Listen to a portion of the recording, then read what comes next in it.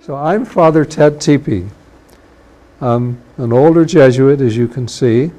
I've been at Xavier since 1961, and what I'm going to show you is something that I was never brought to Xavier to do. I was a chemist. I am a chemist.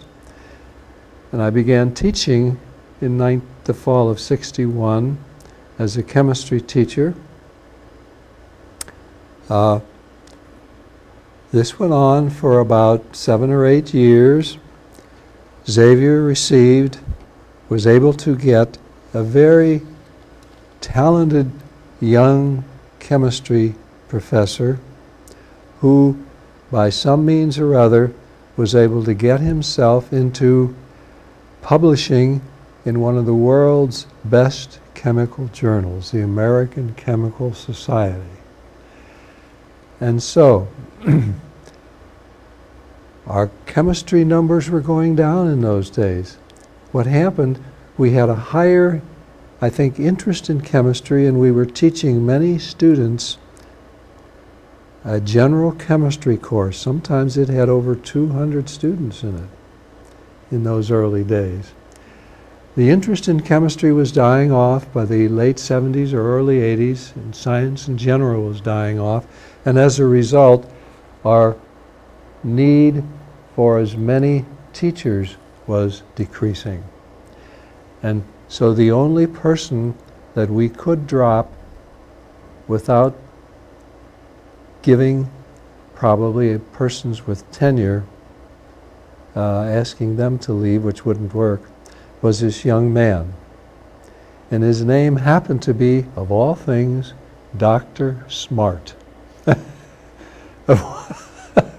But anyway, he was up for grabs, as it were. And as a result of this, the chair of the department, who was a dear friend of mine by this time, and another very well-known chemist, Dr. Richard O'Neill, who is since deceased, gave up one course that he was routinely teaching and went into the early stages of the computer center. And he was one of those who began our computer center years ago. So I went to, I was at table one night, and a lot of things in the university developed out of the Jesuits at their table at dinner at night. We were that influential.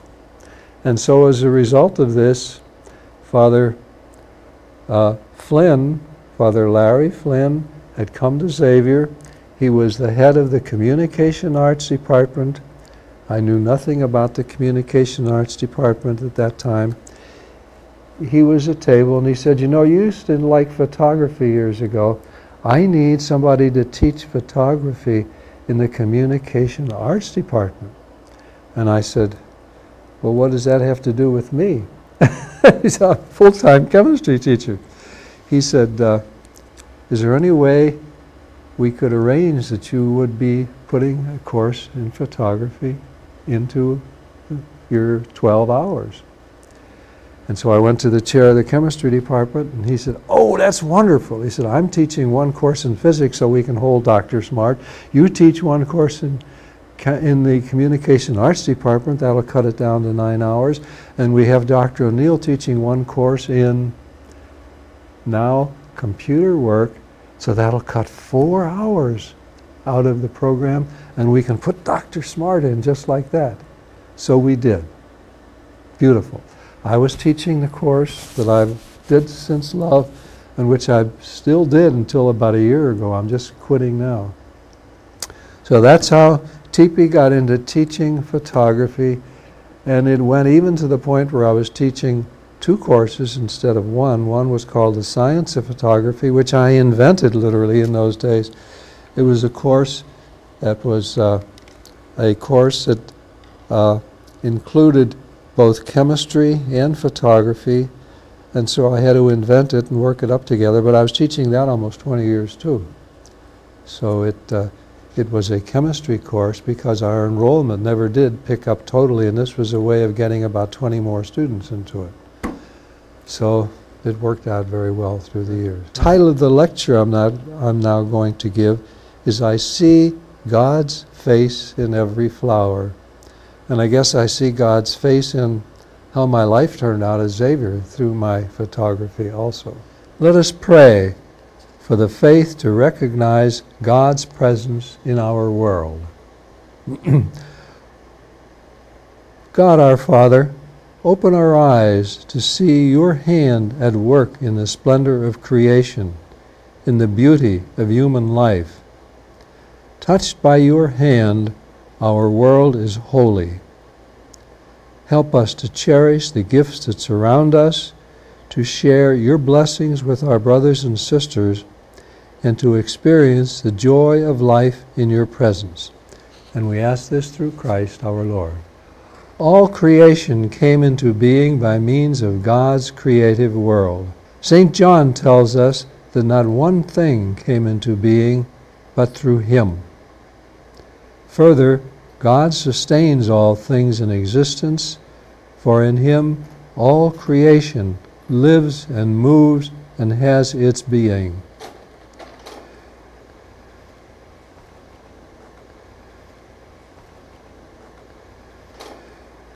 Jared Manley Hopkins wrote that all the world is charged with the grandeur of God.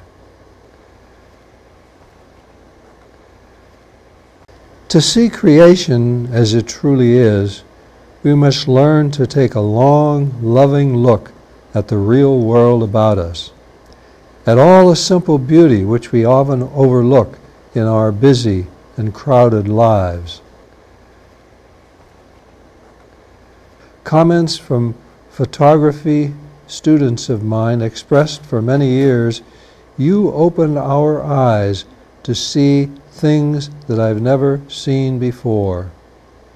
And I hope that I also opened their minds and their hearts to see the loving hand of God in all things. This is a view which many of you probably recognize as the Grand Canyon. And I loved it because in order to take this picture, you really needed a special filter which would cut through that. That's 90 miles away or so. And it goes right through all the haze when you know what you're doing, huh? The inanimate world is filled with a natural silence that speaks eloquently of God. St. Ignatius, gazing at the heavens at night, was ecstatic in prayer. And in our own way, we feel the enchantment of the sky, the mountains, the ocean, and the quiet beauty of Yosemite in winter, something simple that I've always loved. I was very fortunate to have been there on a winter's day by accident, and it was a delight.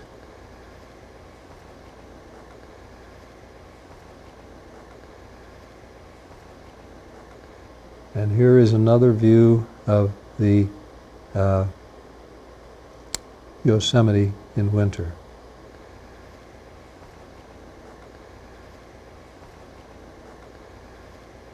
The animate world pulsates with God's beauty and majesty, from something like the redwood trees that we see, or elephants, or even to the smallest bees and the hummingbirds. Even those tiny bees have God somehow in them, huh? And in Cincinnati, a beautiful view of an October day with all the varieties and forms and colors of flowers that could be in our gardens or nearby in one of our woods. Photography can easily lead to prayer. For Thomas Merton, the camera was a contemplative instrument.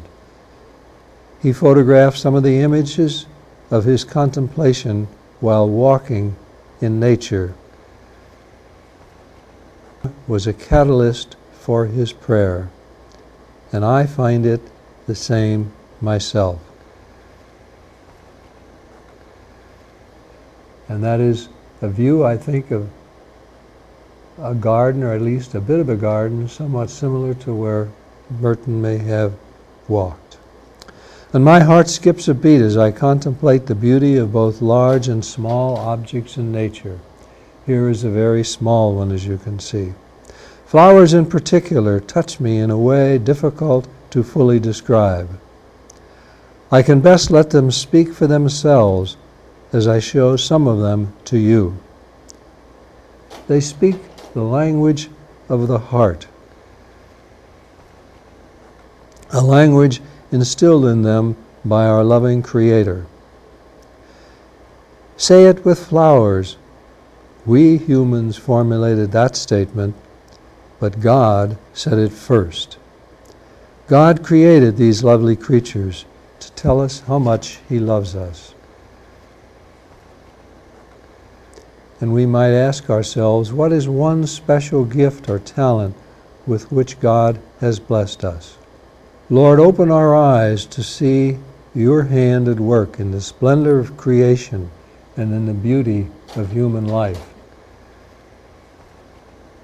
Touched by your hand, our world is holy, and help us to cherish the gifts that surround us and come to appreciate your eternal loveliness. From our own garden at Xavier, our present president, Father Mike Graham, his mother was a famous gardener in her own way, or is one, I suppose I should say, and we grew some of these things right next to our home at Xavier, and I love to photograph close-ups of this lovely, lovely flower which we saw each spring of the year. St. Augustine tells us it is by design that God hid the last days from us so that we would be on the lookout for Him every day. A flower speaks to us. Look at me. I am the best version of myself. I am authentic. I radiate my simple beauty. And the flower concludes, it is as close to becoming a prayer as my abilities will present. This flower speaks to us. Here I am, a bit of loveliness. I lay my life at your service to make you happy and to remind you of our loving God. If you notice this is a very simple looking flower, and it's something that we would grow in our backyard or in our gardens today. It's a simple iris plant, open a little more than average, but it's a beautiful one and with a lot of rich colors that you don't always see.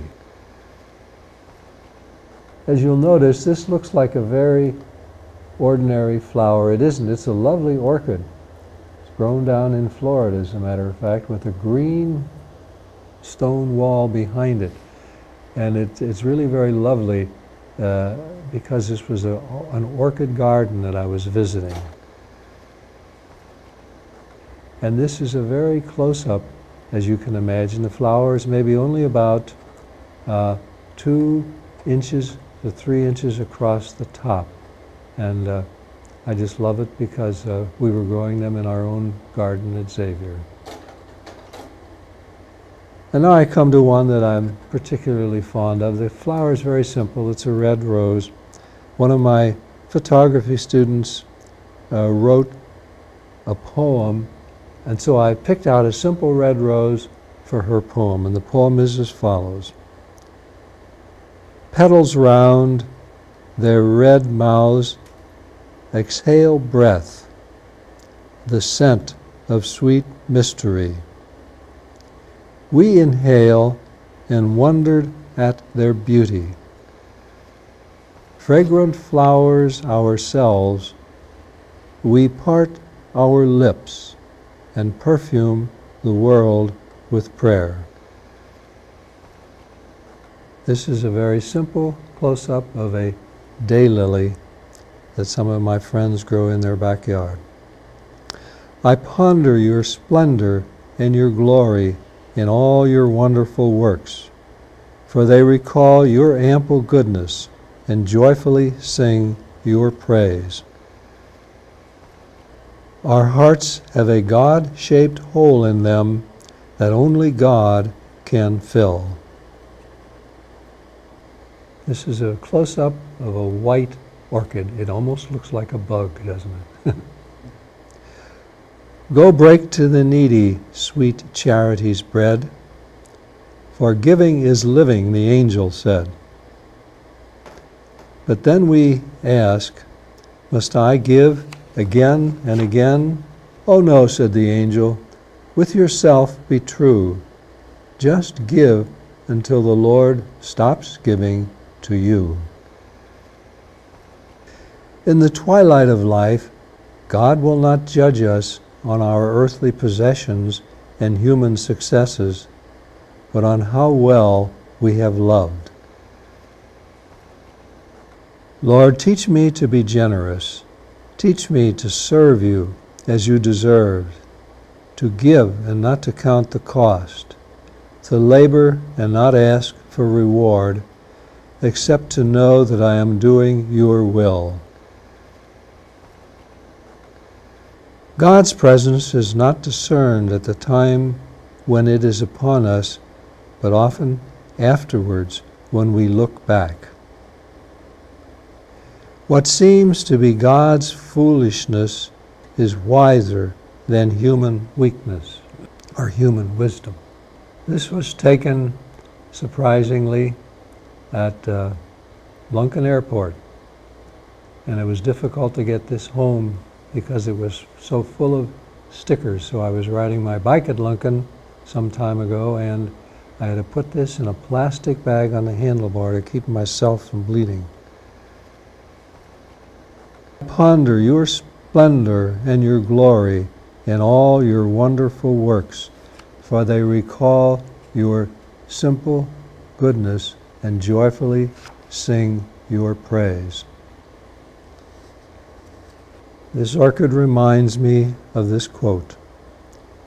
To everyone there openeth various ways. The high soul climbs the highway, and the low soul gropes the low. But in between and on misty flats, the rest drift to and fro. But to everyone there openeth a highway and a low, and everyone decideth which way their souls will glow. I will praise you, Lord, with all my heart, and I will recount all your wonders. Nothing here below is profane for those who know how to see. On the contrary, everything is sacred. Simple red grass.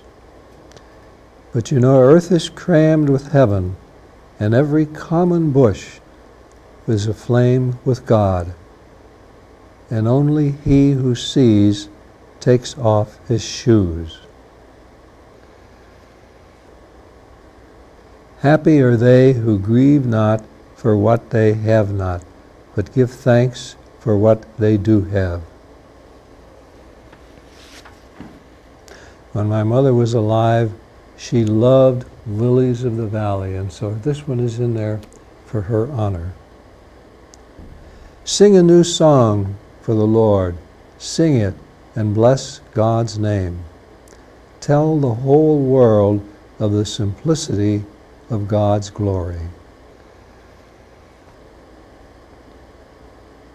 Lord, how thy wonders are displayed. For wherever I turn my eyes, if I survey the ground that I tread, or gaze upon the skies, there's not a plant or flower below, but makes your glory known. These again are white orchids, in case you were wondering. Here I am, a bit of loveliness. I lay my life at your service to make you happy and to remind you of our loving God.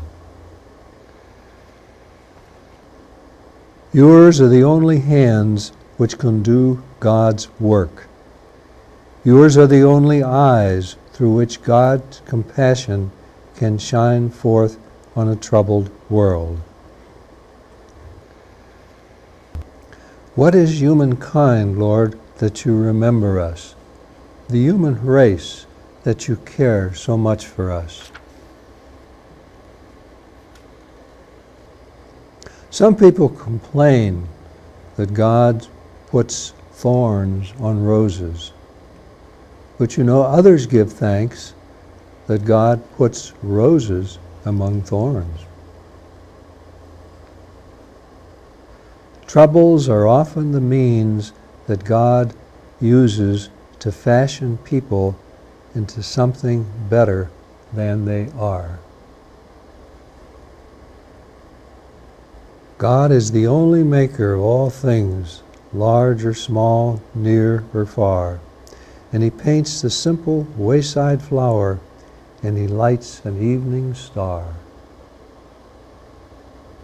Under all the false, overloaded, glittering masquerade, there is in every person a noble nature.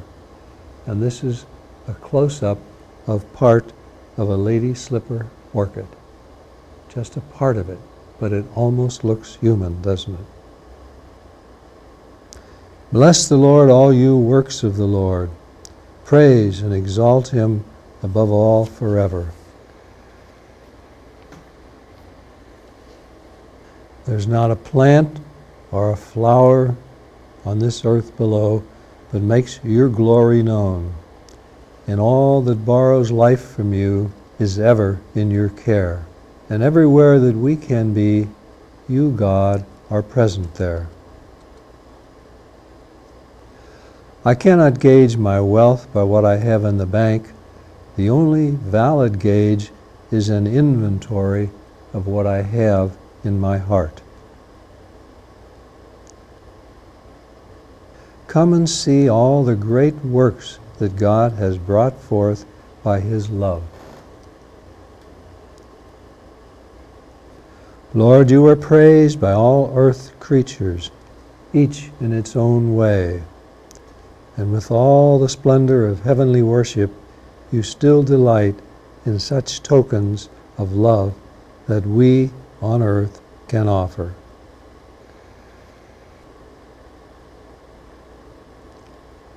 All that I have seen teaches me to trust the Creator for all that I have not seen.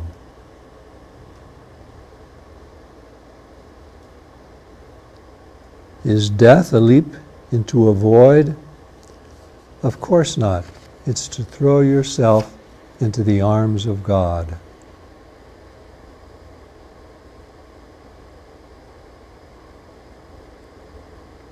Lord, you were praised by all the earth's creatures, each in its own way. And with all the splendor of heavenly worship, you still delight in such tokens of love as we on earth can offer. Now thank we all our God with hearts and hands and voices, who wondrous things has done, in whom this world rejoices, who from our mother's arms has blessed us on our way with countless gifts of love, and still is ours today.